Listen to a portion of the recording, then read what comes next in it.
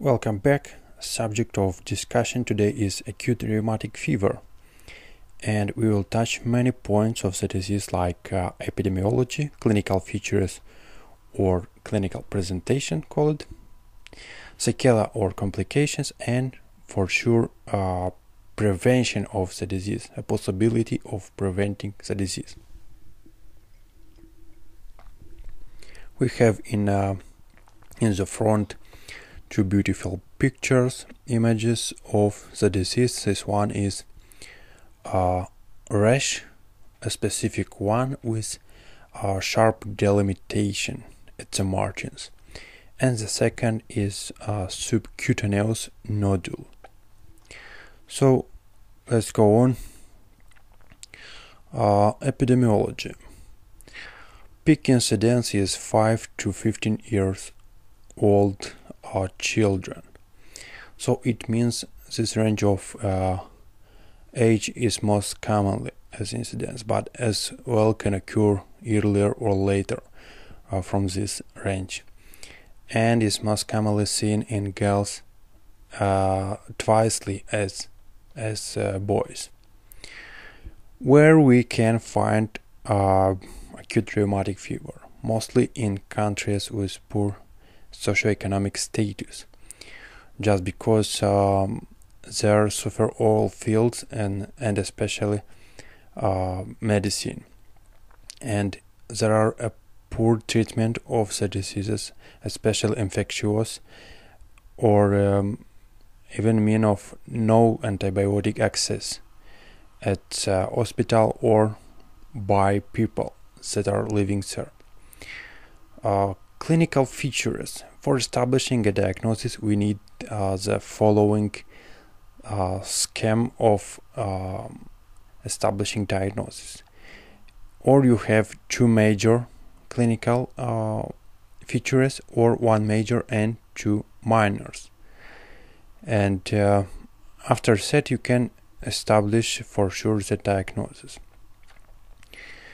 And when appear the disease, as I say, despite of developing world as well, we have countries without antibiotic treatment, and acute rheumatic fever appears usually after 2 to 4 weeks after the onset of strep pharyngitis.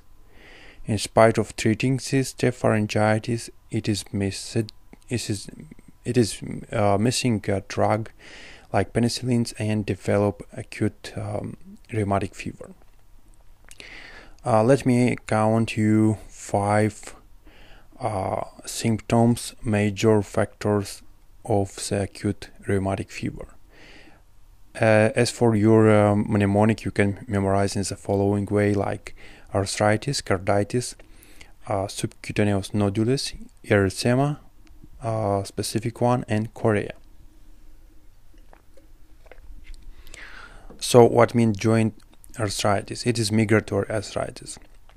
Patient can complain with arthritis in joints like knee, and after have also pain in articulations or joints like elbows or wrist, and it's called migratory. Inflammatory carditis, it's inflammation of the heart that is diffuse usually. Subcutaneous nodules, as you have seen up the beautiful pictures on the right side. And erythema marginatum, it is a sharp delimitation from the normal or an affected zone of skin. And Sydenham chorea, it is called a jerking movements, involuntary. And minor criteria. So minor criteria also are called non-specific. They can also be encountered in many of other diseases, and they are non-specific, but they can contribute to confirming or establishing a diagnosis based on these symptoms. So fever, arthralgias, elevated erythrocyte sedimentation rate, and C-reactive protein. They are for inflammation and are highly non-specific for the disease, but are a criteria also, and prolonged peer interval. Late sequelae or a complication of the acute rheumatic fever. Valve affection. If to talk regarding cord affection. So mitral stenosis, take a look at this mitral stenosis. It is most commonly. Mitral regurgitation is mostly for infectious endocarditis if it is not provoked by IV drug abuse or user.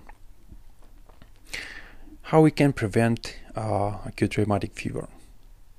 If patient is detected to have pharyngitis and by rapid strep test it is confirmed that have group A streptococcal infection, a patient will receive penicillin V or G or any of the compatible penicillin, and bacteria will be eradicated.